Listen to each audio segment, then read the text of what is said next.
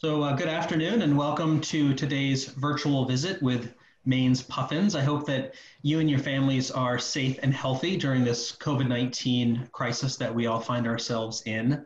My name is Todd Martin. I'm the Grassroots Outreach Coordinator at the Natural Resources Council of Maine. NRCM is a nonprofit membership organization protecting, restoring, and conserving Maine's environment now and for future generations. For more than 60 years, the Natural Resources Council of Maine has been protecting the places, the way of life, and the places that make Maine so special. NRCM harnesses the power of the law, science, and the voices of more than 25,000 supporters statewide and beyond. Our office is located in Augusta, just steps from the State House. Before we get started with our program, just a few notes about the Zoom webinar technology that we're using this afternoon. So today's webinar is being recorded, and tomorrow morning you'll receive an email with a link to watch the recording at your convenience. Your video and your audio is disabled for today's program by design. You'll only be able to see and hear our presenters that we have on the program this afternoon. If you have a question or a comment for either of our presenters, please type it into the question and answer box, which you can find at the ribbon at the bottom of your Zoom screen, and we'll have plenty of time for questions and answer after Steve and Don's presentation. Like you, I wish that we could be together in person on the Hardy Boat Tour cruise out of South Bristol to see these beautiful puffins in real life out at Eastern Egg Rock. But because of COVID, we're unable to be with you today in person. We have the next best thing here today. We have a virtual trip. And one advantage of this kind of virtual boat that we're all on today is that it has the capacity to fit everybody on board. And we're so glad that you're here with us today. So without further ado, I'm going to turn it over to Allison Wells, who is NRCM's Senior Director of Public Affairs and Communications, to introduce our two panelists. Allison? Thanks, Todd.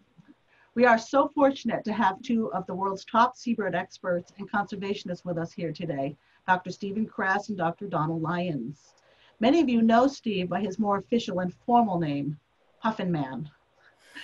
I've been fortunate to have known Steve for many years, going back to our Cornell days, and I've been pleased that in recent years, NRCM has been able to work with him on an annual Puffin trip.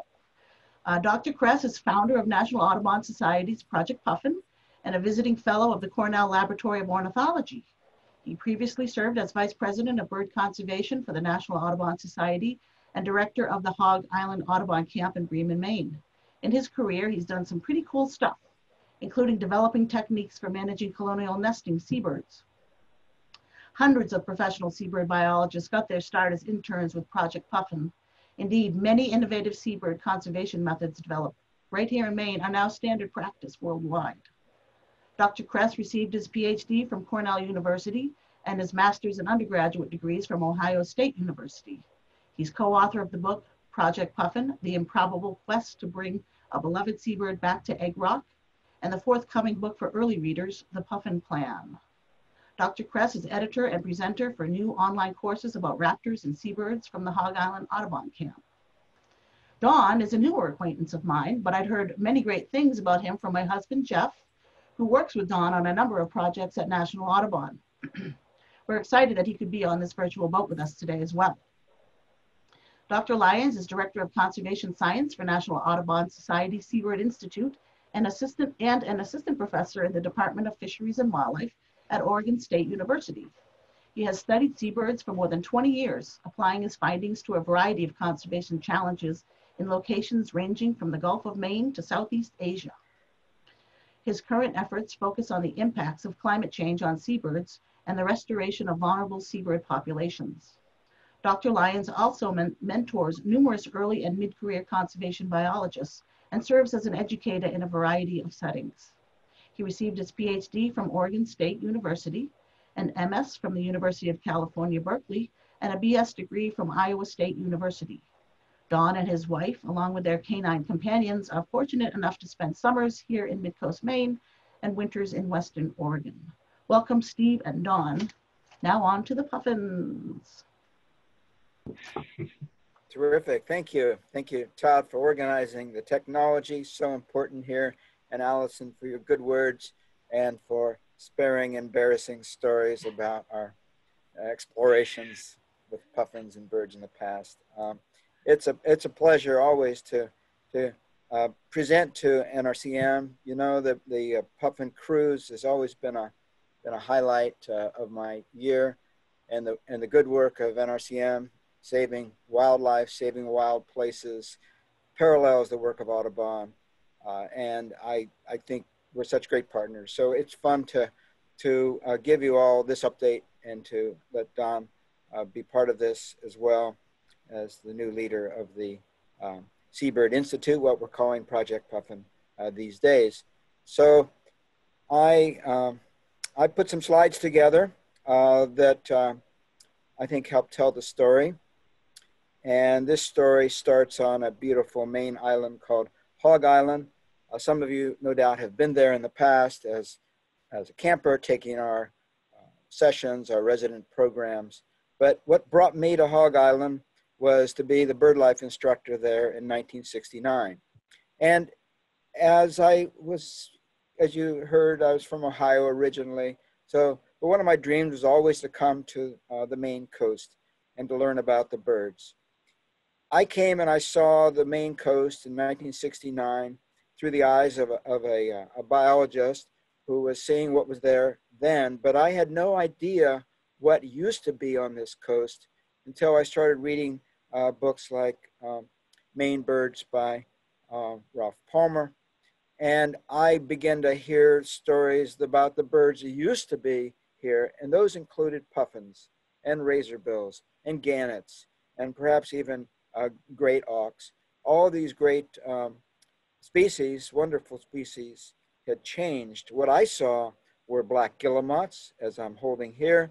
I saw great blackback gulls and herring gulls, and I began learning about this amazing history about how people had slaughtered these birds, not for ill intent, but for economy, for purpose of decorating hats, for earning a livelihood. And they took their eggs and they took the chicks and they shot the birds for meat until they were almost all gone. I learned that from reading the history that there was one surviving relic population out on Matinicus Rock, and that population was down to only one or maybe two pairs by 1901. Somehow that colony had persisted, and to me that was a reminder that, well, maybe the other lost colonies could return. I had learned that not far from Hog Island there was a colony on eastern Egg Rock, but they were long gone. What I found there were gulls, and I began teasing together this story about why they never came back on their own. Gulls, it turns out, of course, are highly opportunistic. They feed in landfills and garbage dumps, and in the late 60s, I didn't have to travel very far to see that there were lots of gulls feeding in open landfills within a few wing flaps of Egg Rock, and they would cough up all kinds of refuse on the island, pellets of aluminum foil and plastic that they collected just a few miles away. And even closer, there was an abundance of food being spread over the ocean by the local fishing boats. And ironically, that was herring, high quality herring. And to this day, most of the herring in the Gulf of Maine is captured as fishing bait, which is changing the food availability for seabirds, something we'll return to later in this story. Gulls being gulls, of course, they're native wildlife, but this was a conundrum. We couldn't have all these gulls and ever hope to reinsert lost species like puffins, because gulls eat puffins, they eat terns, and they, like great horned owls, are serious top-down predators. While the great blackback and herring gulls are increasing offshore, great horned owls were doing the same thing in the dark on the mainland. The regrowth of secondary forests was just what great horned owls needed, and they were flying out to islands, predating on ocean birds. So the birds were getting nailed from big predators from above and below the food chain, offshore and inshore. I began my work about the same time the Peregrine Fund was trying to restore peregrine falcons to the eastern United States. I was a grad student at Cornell. I met Tom Cade. I was very impressed by that effort to bring back the noble peregrine falcon that was extinct. Peregrine falcons lived on this coast, but they had been killed off by DDT. They were protected from that chemical, but they weren't coming back.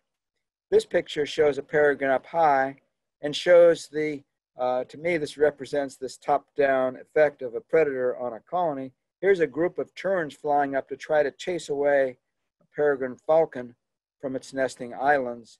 But the peregrine, if it wants, usually wins the battle with the terns. And the successful restoration of peregrine falcons has turned out to be yet another deterrent to restoring terns and puffins on this coast.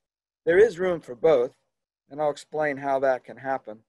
But it's interesting that one person's conservation vision can conflict with another conservation vision, and restoration biologists more and more are aware of the delicate balance that their programs must interplay if they are to both succeed. Another dramatic success story that we've all witnessed on this coast has been the resurgence of bald eagles. When I came to Hog Island in 1969, bald eagles were a legendary bird, like the great rock, you know, the mythical bird.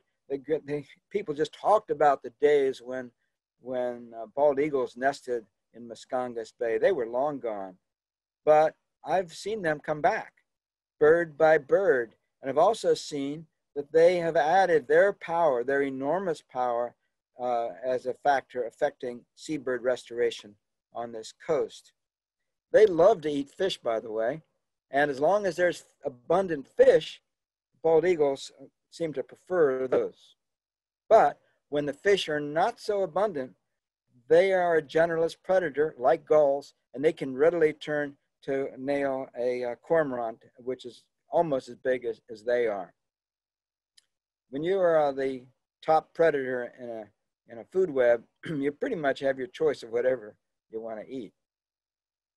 This story of fish and birds, seabirds in particular, was not so obvious to me when I first started seabird restoration on this coast. But more and more, I am aware of the delicate interplay between fisheries management and bird conservation.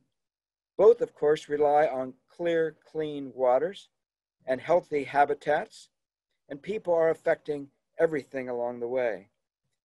In Damascotta Mills, there's this spectacle every spring of the return of the alewives to Damascotta Lake. This is a photograph that Don and I saw just last spring as the water darkens with fish. And to me, this is a reminder of the terrific abundance that this coast can support if we give it a chance. If we give it a chance. And then all birds, all seabirds, have this high protein choice. And I think when they have that choice, that most of them probably would prefer to eat fresh fish, as this herring gull is doing. After all, it is a herring gull, and these river run herring is what they have long been associated with. And yet, look what's happened to the coast. This is just one river system, the Penobscot River system. One of Dr. Stennick's from the University of Maine students put this graph or this chart together showing the river blockages. These are dams on the tributaries of the Penobscot. There's almost 200 of them that block almost every small little tributary from mills along the rivers, all the way up to the absolute headwaters and out into islands. Little wonder that herring, river run herring, have been depleted, as have ocean herring. And little wonder that birds are turning to birds to eat rather than to fish. Against this backdrop, I wanted to do a simple thing. I wanted to bring puffins back. It seemed so straightforward to me at the time, but I didn't realize any of that about the gulls and the fish. And I didn't realize about mammal resurgence either. Mink were depleted because of hunting and deforestation along the coast, but they're back now, and they actually define which islands birds can nest on. They can swim up to 2 miles offshore. And their big brother, the river otter, can also swim offshore, and we've seen them attack puffins. So it's a fierce predator. They have their place along the coast. So with all this background, how can you ever hope to bring back seabirds? If I knew all that, maybe this wouldn't have started this journey, improbable quest, I call it. But there's Egg Rock off of Hog Island in the middle of the screen there. My cursor will show you that little rock.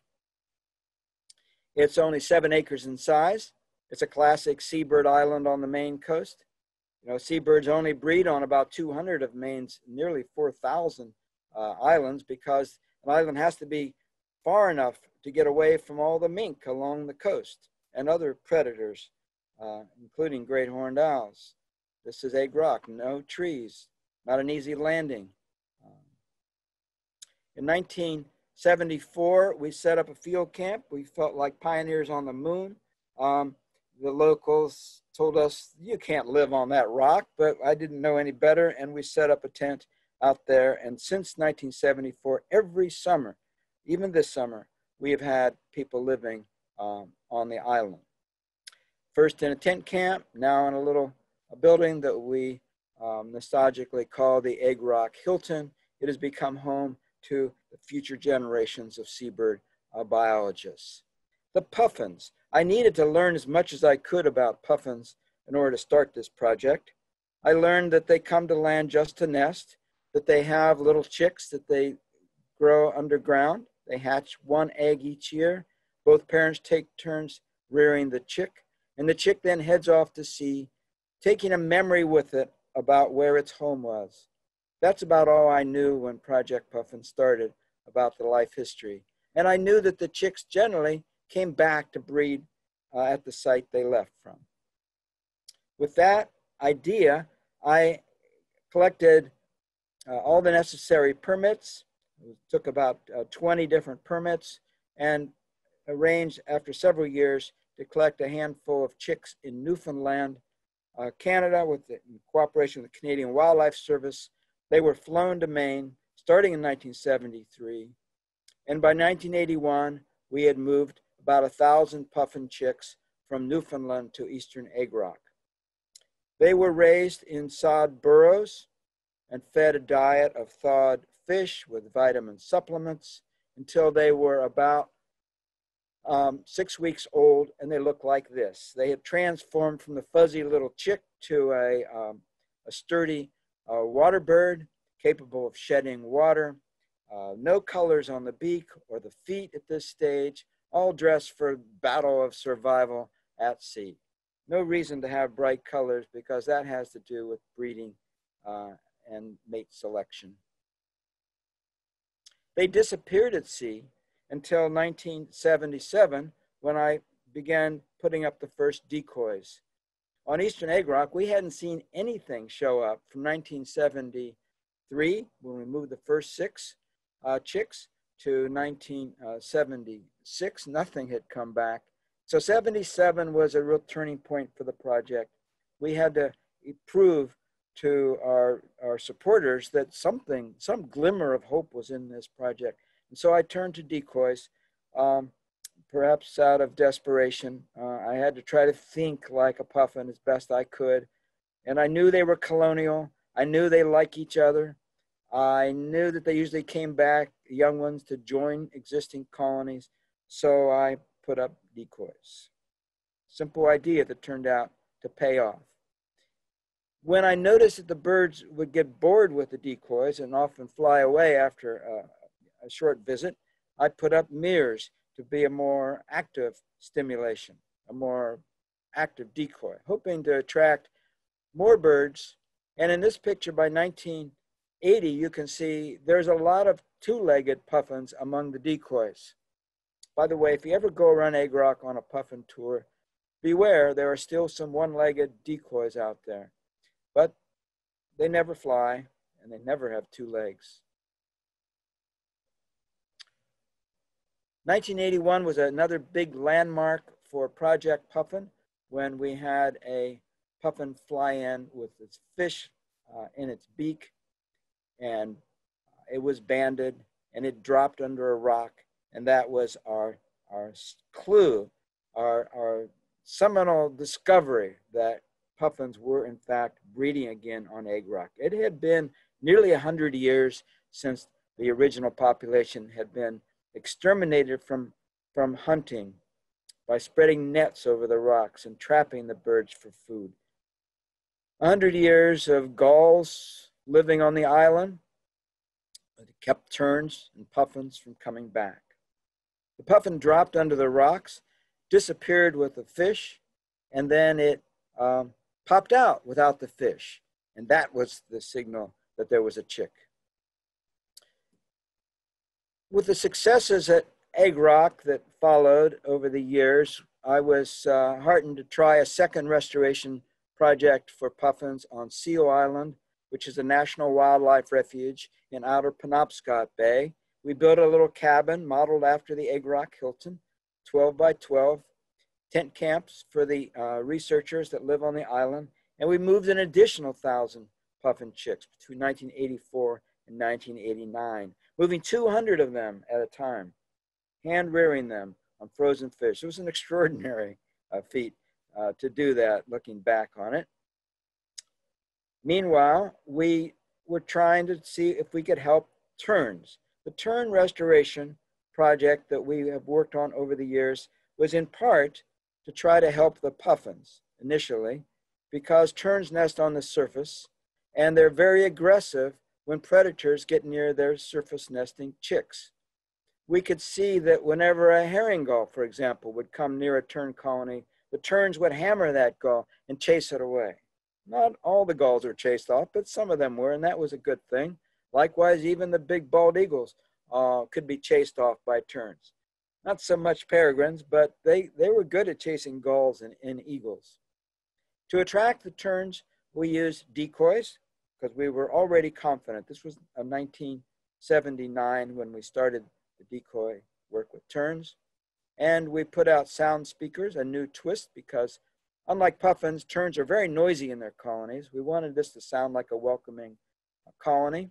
A silent tern colony often means that there's a predator nearby. So we wanted to make sure that there was tern calls playing day and night.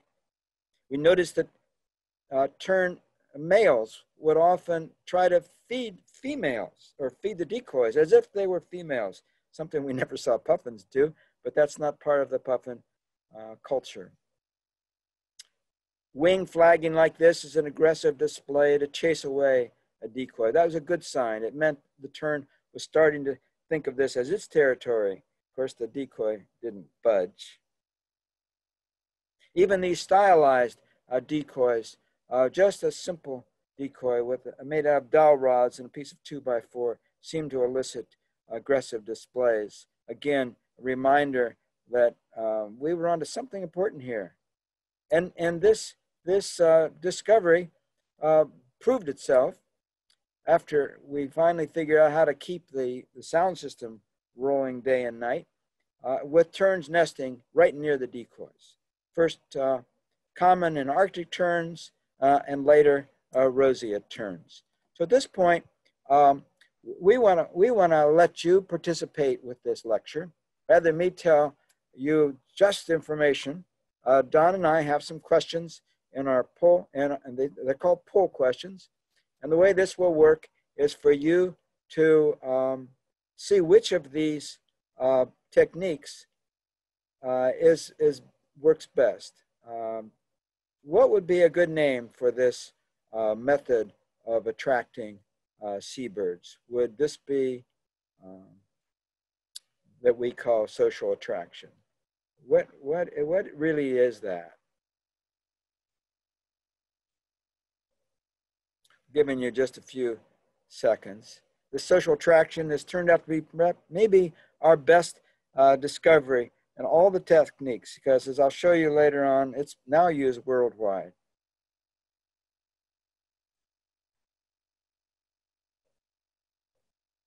All right, I think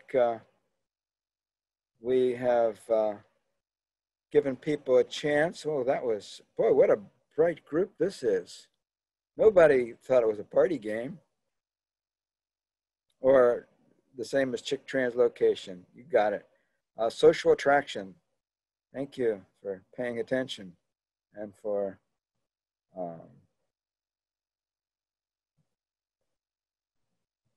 getting all that straight. Okay, we're going to move forward here, I think.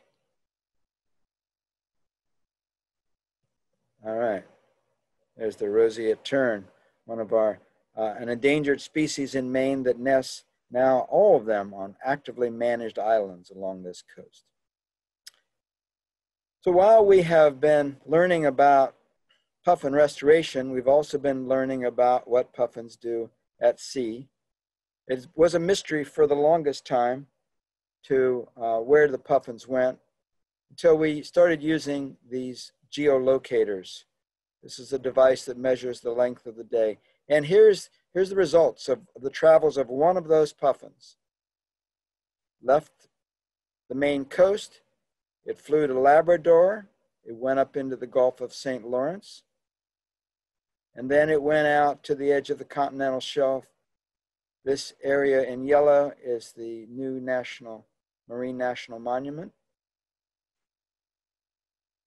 And then it went back to Seal Island where it started. That was year one. Now, watch what happens with the travels of this same bird, because this geolocator stayed on the leg of the bird 2 years before it was recovered.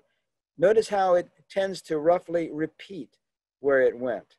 It's like some people do on their winter vacation. They go to the same spot year after year. Well, this bird's, I don't know if it's a vacation out there, but notice how it basically repeated itself the second year before it went back to Seal Island.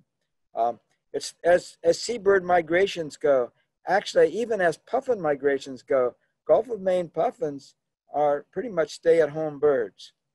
One of the great outcomes of this is that the puffins visited this area that was already recognized as an important marine habitat, the Northeast Canyons and Seamounts Marine National Monument is the name that it has. About 5,000 acres of very important high biodiversity habitat that President Obama named as a Marine National Monument, the only one of its kind on the East Coast. That area is presently being challenged in court, and we're going to count on people that care about seabirds to help save it. It's not just about seabirds, it's about oceans, fish, ocean habitats. Okay, we've got another question just came up here. So let's see what you do with this question. This question relates to the topic, and here it is.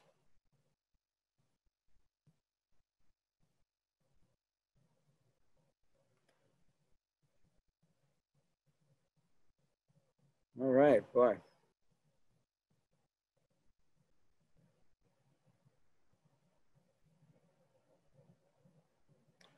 Of course, not all puffins do the same thing.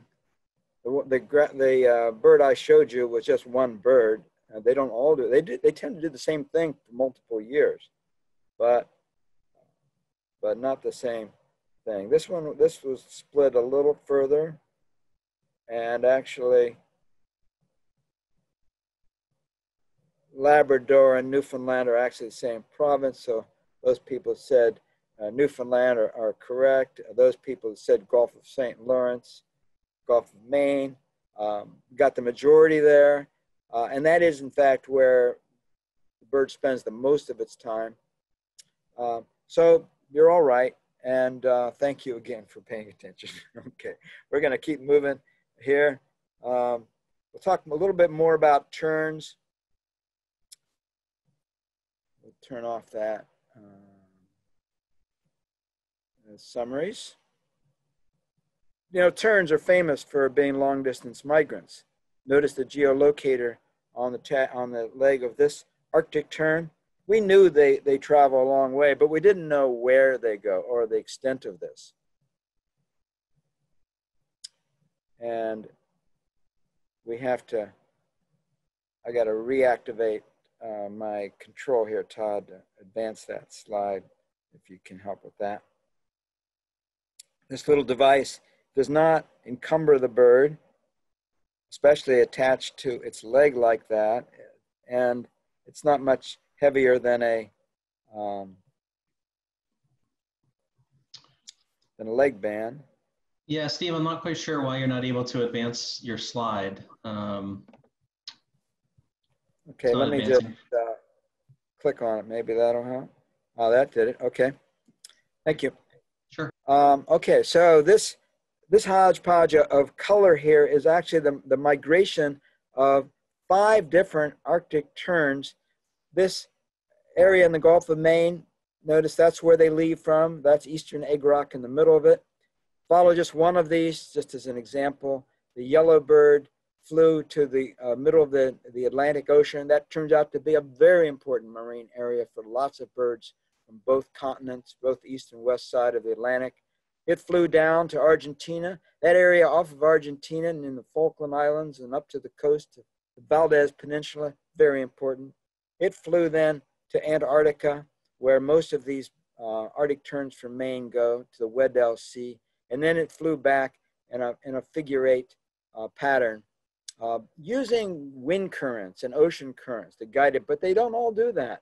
Notice the pink bird flew over to Africa instead, and it disappears off the chart up here into the Indian Ocean and then back. They can fly 40,000 miles in a year, and they can live to be 30 years of age, to the moon and back a couple of times.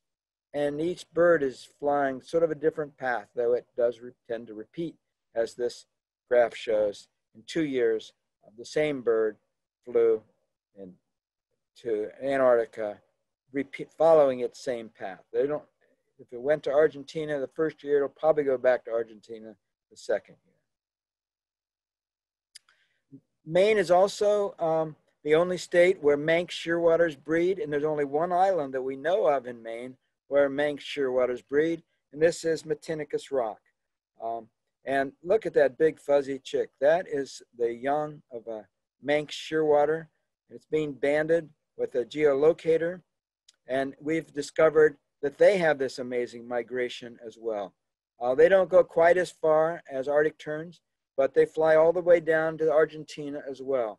In that area off of Punta Valdez in southern Argentina is their winter home. Interesting enough, the European population of Manx shearwaters goes to that very same spot, and they mix in the winter with the European birds. Perhaps our Maine birds got here because the European birds actually, it turns out, fly home to Europe via the northeast coast of the U.S. Just a couple of examples how we've used these methods elsewhere in the world. This is a map showing the locations of restoration projects. And these seabird projects here now shows so different locations. Notice that a lot of them are on the Maine coast or in the United States where social attraction had its origins, but these projects are now scattered all over. This is part of a new project with the Packard Foundation funding and Pacific Rim, a Hawaiian-based group that's collecting seabird restoration projects worldwide. And we're discovering more and more people. And all this happened, all this started on Eastern Egg Rock. And our program in Bremen continues to participate in these international programs at many levels, including producing decoys, made in Maine decoys. Yep, right there in Bremen.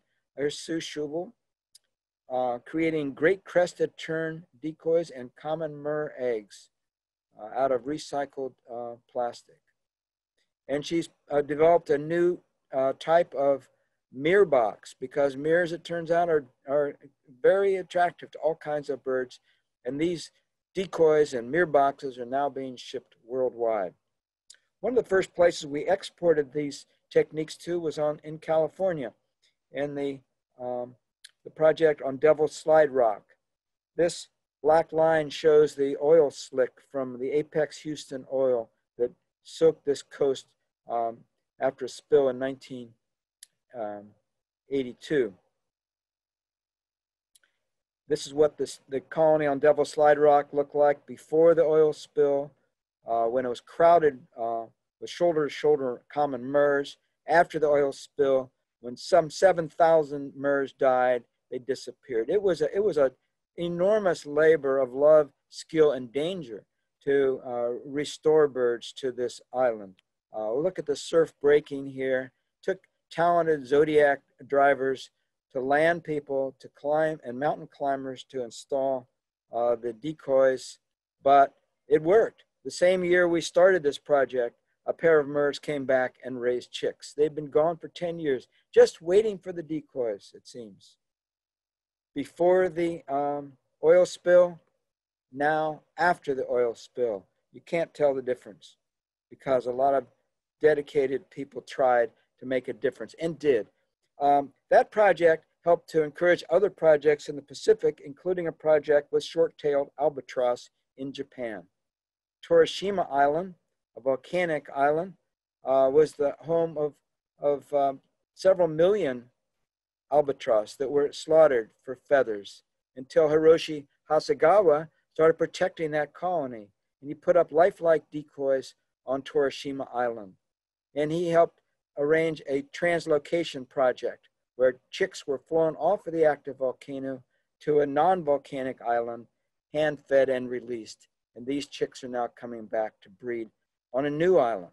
So these methods have gotten as far away as Japan, and now also in China, with the rediscovery of the Chinese crested tern. The bird thought to be extinct for 70 years, until Chinese biologists decided they would try their hand at social attraction, and they set out decoys, and they played sound recordings. And you can see here a Chinese crested tern that's very interested in a decoy. It's so interested in the decoy that it's ignoring this female Chinese crested tern. But, you know, eventually they figured it out. And here's a pair of Chinese crested terns with their chick. What have we learned about puffins beyond this? I can't go through it all. This project is too long and complicated, but and too many chapters. But you can read the book, and I hope you'll buy this from Project Puffin Visitor Center. We ship these books out to people that want to help the project. Puffins on Egg Rock have increased consistently. Last year, 188 pairs. And on Seal Island, the sister project, they've increased over 500 pairs. This is all good news. But there's so much that we haven't learned yet. And I want to share the rest of this time now with Don, who will tell us about some of the new directions the project is going and some of the new discoveries.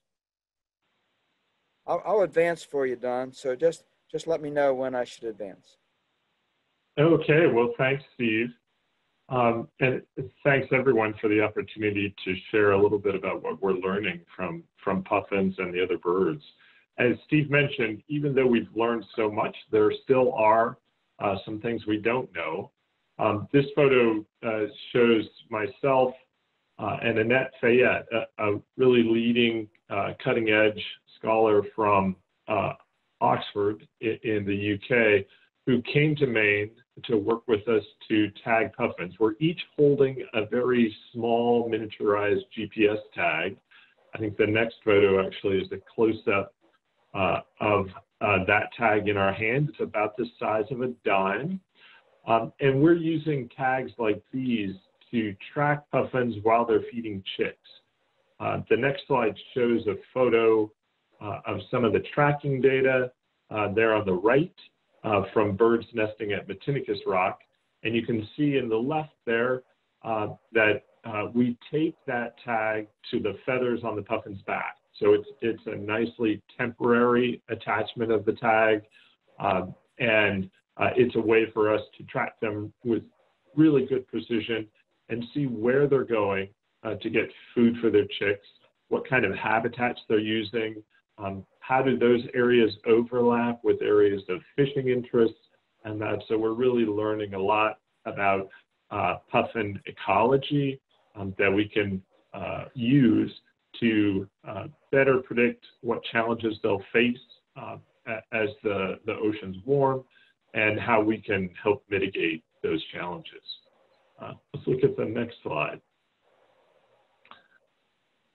Yeah, here's another track. This is some of the data from the same island, and you can see how puffins will loop around on some of their foraging trips. They'll stop and do some foraging close to the island, but sometimes are much farther away, potentially 30 kilometers or more away from the island where they nest. And that distance is really important. Flight for puffins is very energy intensive, and the farther they have to go, that's more work for the adults and also takes more time. If they have to go quite far, they feed their chicks less, which is a challenge. Next slide. Yeah, and as I mentioned, we're very interested in the impacts of climate going forward, as are so many. Next slide.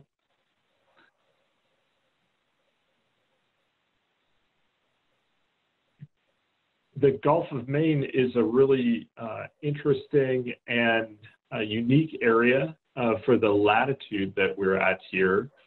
It's historically been cooler water for this latitude, which has allowed some northern species like puffins, like those Arctic terns that we saw tracks from Steve, to nest this far south.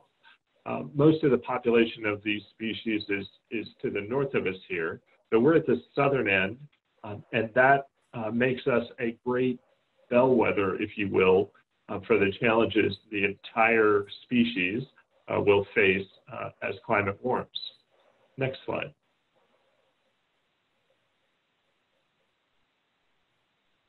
Yeah, this explains part of why the Gulf of Maine is unusual. It's kind of the merging point of two distinct currents. The Labrador current, which comes down along coastal Canada, it is cold water, and the Gulf Stream, which comes up along our Atlantic coast here in the U.S. Historically, that Labrador current was the more dominant force, carried in more cold water and more cold water plankton, which are especially good, and the Gulf Stream was less dominant. But as our climate has warmed, the Gulf Stream has moved north and become a more dominant force here. We get more water coming into the Gulf of Maine from the Gulf Stream, and that's made the Gulf of Maine a very rapidly warming place. Next slide. And this figure really shows just how fast we are warming here. That blue line in that figure is kind of the global average ocean temperature, and you can see it is rising. But the red line here is our situation in the Gulf of Maine, and you can see that in recent years, we're really warming much more rapidly than the global average. And that's in part, the world is warming, but that's also the impact of that Gulf Stream current water coming into the Gulf and really warming it much more rapidly. Next slide. Yeah, and of course, warming, the ocean warming has a big impact on all the critters, all the fish and other species that live in the ocean or get food from the ocean.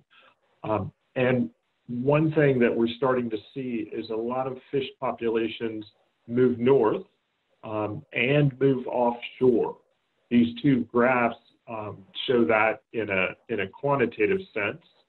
The map on the right shows increases in red, decreases in blue. And what I want to draw your attention to is that little circle at the top of the map. There's a little bit of blue close to the Maine coast, and that's fish moving away from the coast and away from coastal islands where puffins and other seabirds nest. And that's a concerning point or a concerning observation we're making. If those fish move far from our colonies, the adult puffins have farther to go, they feed their chicks less, and raising chicks becomes much more of a struggle. Next slide. This is another depiction of warming temperatures in the Gulf of Maine. This is a really famous figure that was put together by folks at the Gulf of Maine Research Institute, and just another indication of how quickly we're seeing the Gulf of Maine increase and how much we need to understand that and respond to that if we can. Next slide.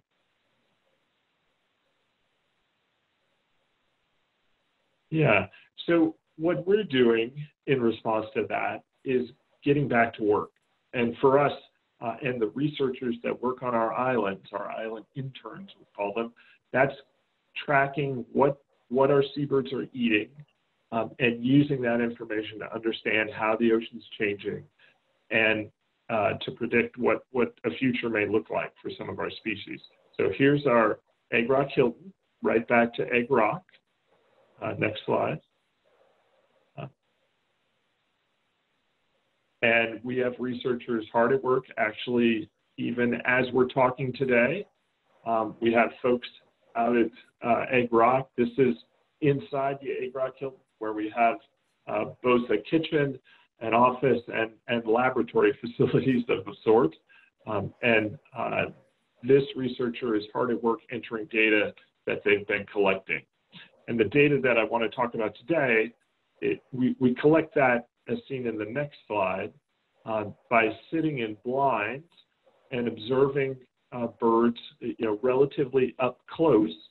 And we typically use excellent optics or even more often good cameras with really good lenses to photograph the fish that birds are bringing back to feed their chicks.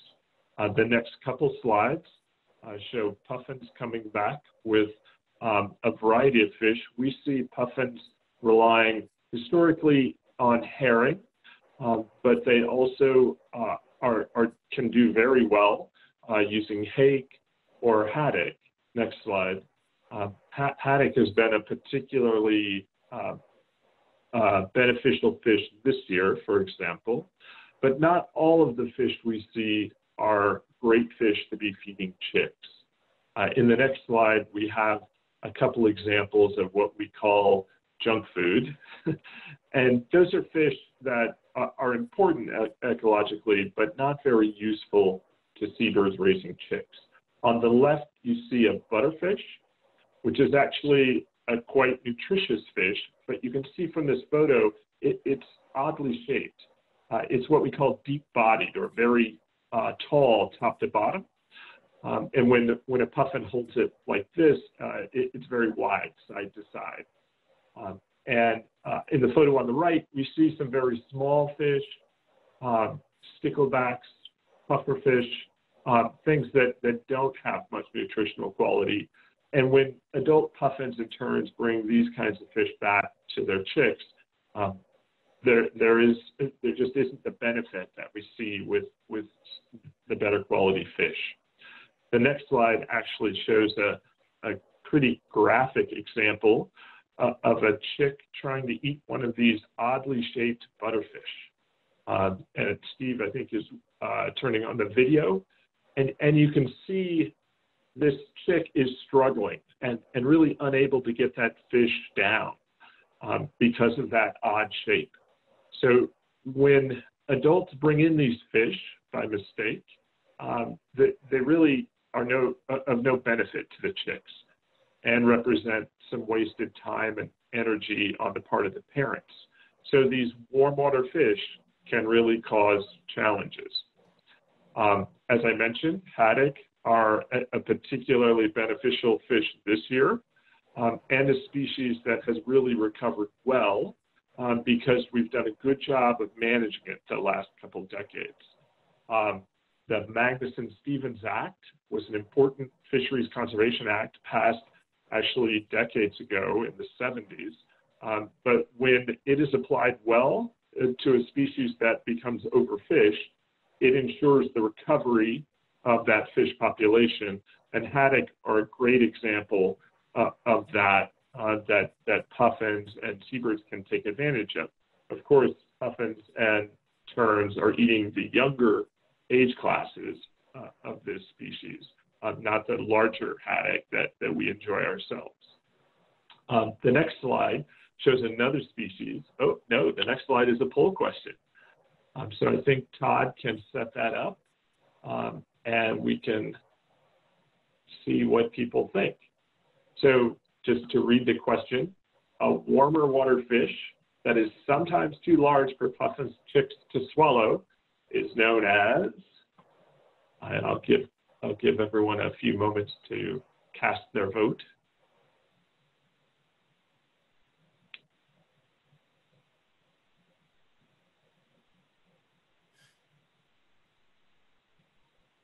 The options here are all pretty fun ones.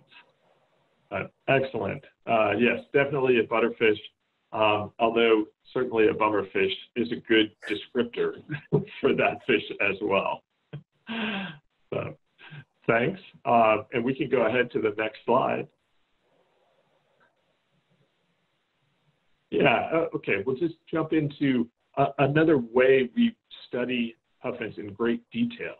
And that's actually through some community science efforts that we have. We have several webcams.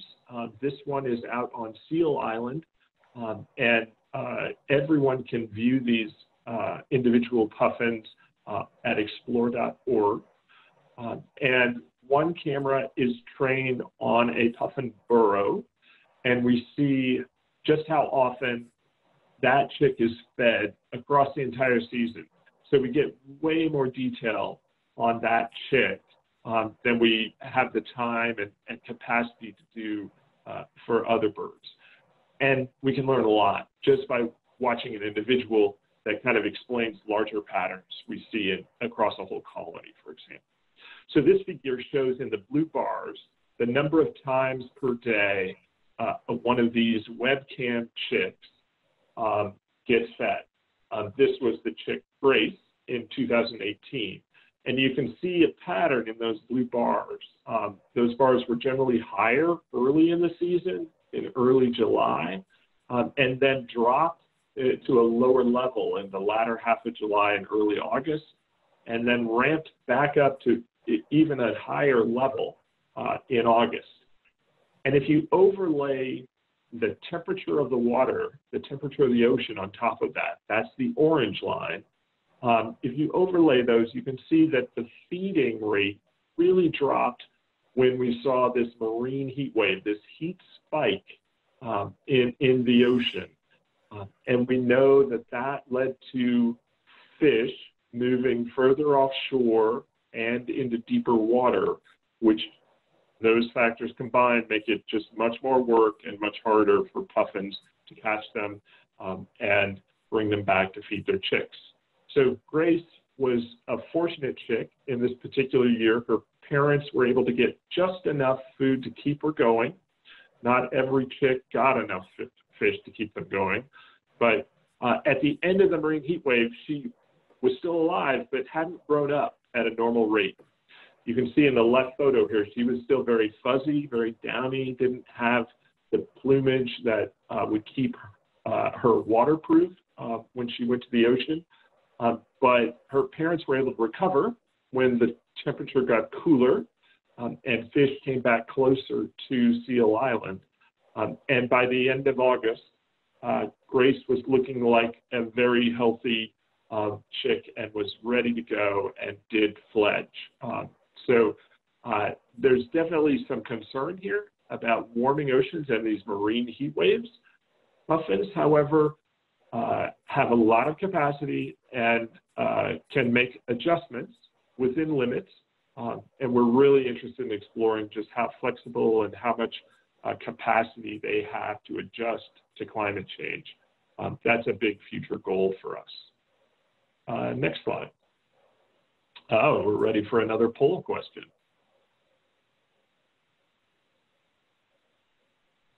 Okay. So what do you think is happening with marine heat waves? They certainly have a lot of impacts on our marine ecosystem. And you might guess that we're seeing them more frequently, perhaps. I spoke to their effects on fish. I didn't mention their effects on primary productivity, but let's just suffice to say that it's not good. So yeah, think that over. This is a really important question as we move forward with seabirds and all of our marine species. And yes, of course, all of those answers were correct. Marine heat waves are happening more frequently and really have very significant impacts across the ecosystem. And so definitely a concern as we move forward and try and figure out how we're going to mitigate for the effects of climate change. Why don't we move on to our next slide? Yeah, so some ways we actually can mitigate for the effects of climate change are to do a lot of the things that we know how to do from Steve's work, from his career. And that's have people out on islands protecting the seabirds from the predators that could come to bother them. The next slide shows a graphic example of that, a great black-backed gull here, which is preyed on a juvenile tern. The next slide is another predator that Steve mentioned. If we were not out on the islands, bald eagles and these other predators would become significant problems again. This eagle is actually on the Egg Rock Hilton, and we see this regularly when our island researchers move off the island at the end of the season.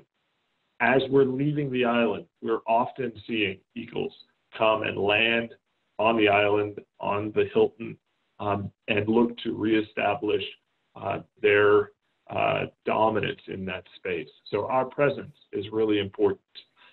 And we'll continue to experiment with novel ways to do that.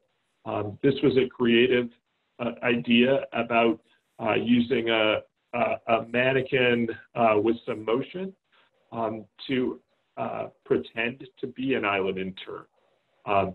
We're always looking for good ideas on how to help deter predators. But returning to our story at Egg Rock, we know that we need to be focused and help these seabirds.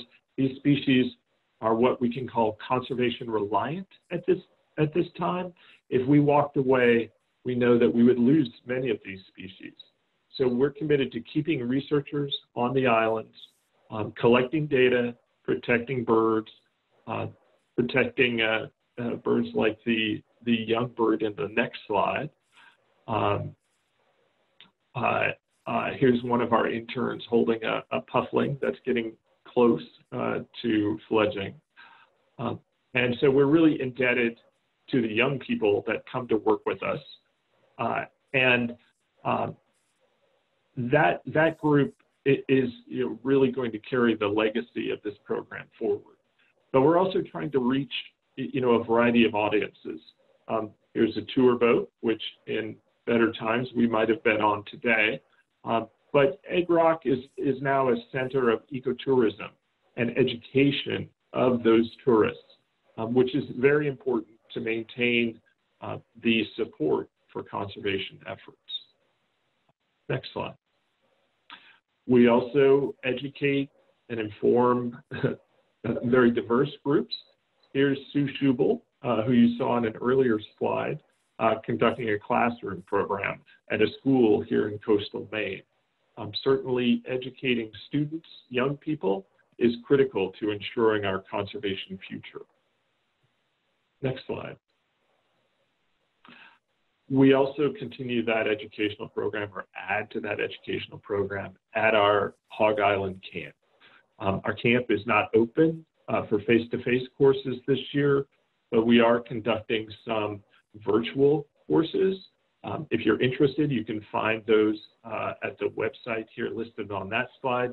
But we're trying to reach diverse audiences, both across different age groups and different kind of cultural, ethnic, and racial backgrounds. So we're trying to spread the word, much like we are today in this webinar, of seabird conservation and ecosystem management to as many people as we can. And I think the next slide is our wrap-up, and we could move to questions.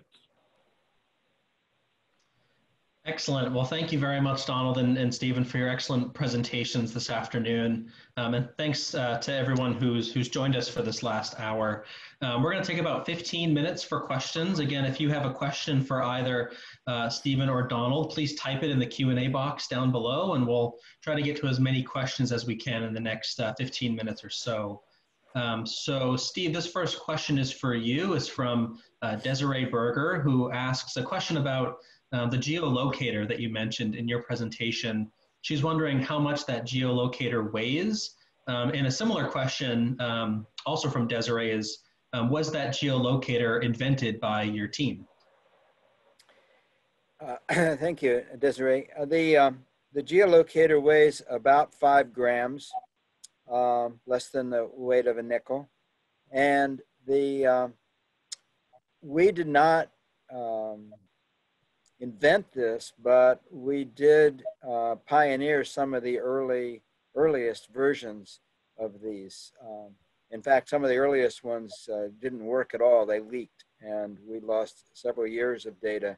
So like most things that we did, we were pioneers of it, and that was the first discovery of where puffins travel in the winter, and it was amazing, the story we have. And we've also participated with Annette Fayette in her Across the Atlantic program. So that data was published as part of a larger study that she did, and that's why I mentioned how our puffins are pretty much stay-at-home birds compared to others.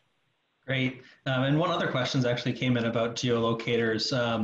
Dina is wondering if any of the birds don't tolerate those monitors and if they refuse to wear them.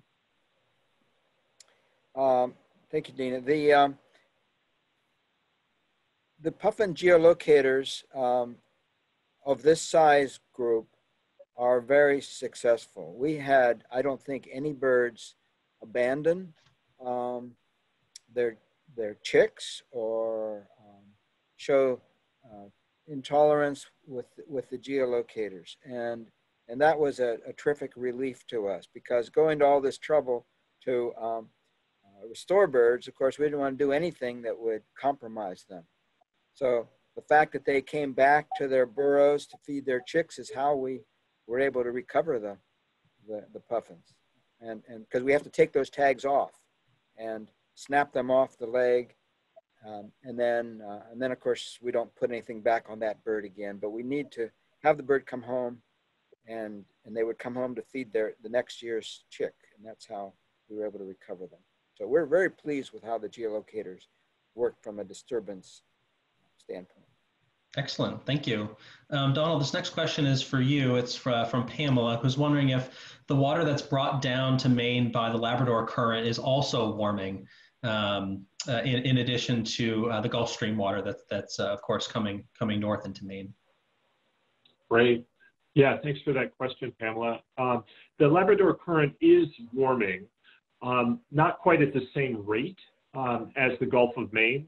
It's kind of tracking the average global warming we're seeing across the entire planet.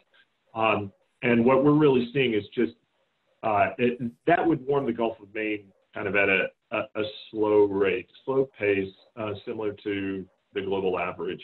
But just the difference in which current is coming into the Gulf of Maine more is causing our area to warm so much faster.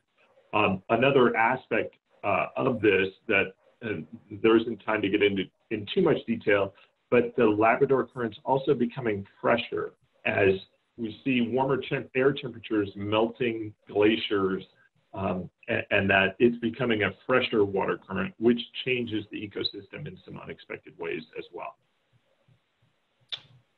Great, thank you. Stephen, I'm going to pitch this question to you. There's a couple of questions coming in actually about if puffin chicks or tern chicks perhaps ever choke or perish from the odd-shaped fish that their parents are bringing back to them. Are we seeing these chicks choking or unfortunately perishing from these odd species of fish? If if the chick can swallow these big fish, then they generally benefit from them. And it's kind of a fine line. I mean, some butterfish are swallowed. It really depends on when they arrive. If a big fish arrives too early to a young chick, it won't be able to swallow it. Choking per se, getting the fish stuck in the throat is rare. It has happened. But more frequently, the problem is that it's just not enough other fish coming in. And so the researchers report finding piles of butterfish in some of the burrows. And that's a burrow that may lead to the chick not making it, unfortunately. So it's a question of, it's a delicate question. And it's really an interesting question about how a species, the butterfish, is responding to warmer water, and the puffins doesn't have the behavior. The puffin adult doesn't have the behavior to tear up the fish. In that video, you can see the puffin parent just looking out to sea. It did its job. It brought the fish back, but it doesn't have the behaviors or the tools to tear up fish like an osprey would for its chick. Great, thank you. Donald, this next question is for you. It's from Deanna. It's actually a question from her daughter, Louisa, who is age 6, who's wondering how much puffin eggs weigh and how large they are. You know, I don't know off the top of my head. Maybe Steve knows that off the top of his head. It would probably be, well, go ahead, Steve, before I speculate. I'm actually not going to speculate on the weight either. That's a really good question. I think she stumped us both with the weight maybe, but we can find out. But I can tell you this much, that just size-wise, if you were to compare a puffin egg to a chicken egg, it's about the size of an extra large grade chicken egg. And equally interesting to me is the egg makes up about 15% of the female's body weight. So from that, we could probably figure out, I mean, a female puffin's probably 450 grams, so 15% of that, 45 to 50 some grams probably. But the can picture it the size of an extra large chicken egg. And that's why it's so important that the females have enough food to produce that egg. They won't lay a second egg if the egg is lost either. It's too much of a job to produce it. They'll take a year off instead. Great. This next question, I'll pitch it to both of you, and just a question about the puffin signature orange beaks. I'm just wondering, you know, why their beaks are orange and maybe how they get that way. Well, I'll give a crack at it first, and Don, you can add to it. They probably get the bright colors from the diet. We know that eating shrimps and planktons have a lot of carotene in them. So bright colors for marine birds probably come from that. It serves some measure for evidence of age, because the young birds that are not pre-breeding age or even pre-courting age don't have the colors. So age, and also the beak changes not just in color, but in the ornateness of the ridges on the beak. And that's another measure of a puffin's age and status. And other puffins probably use these as clues for mate selection. And both the males and the females probably look at the other puffin and say, that's a good looking beak, I think. And also, these beaks tend to glow in the dark because birds can see in the ultraviolet range more than we can. That's a recent discovery. Great. Anything to add, Donald?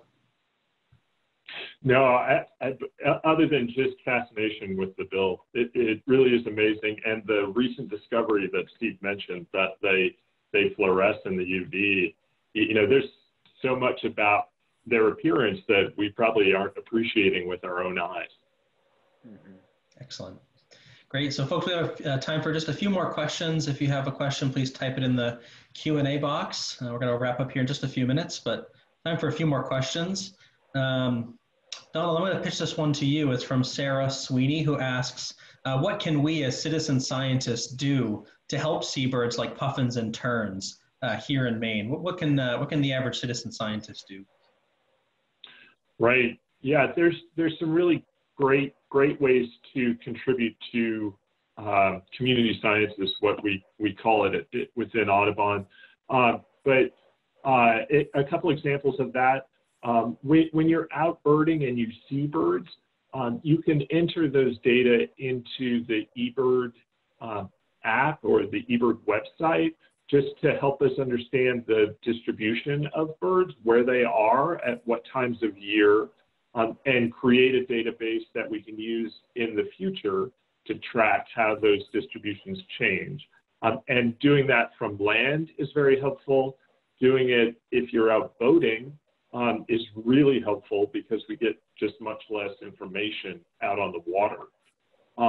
Another aspect, so that feeding rate or number of feeds per day graph that I showed was compiled by a community science volunteer who religiously watched the Puffin webcam and collected those data. And there are other examples out there of that. You might look up or search on the word Seabird watch.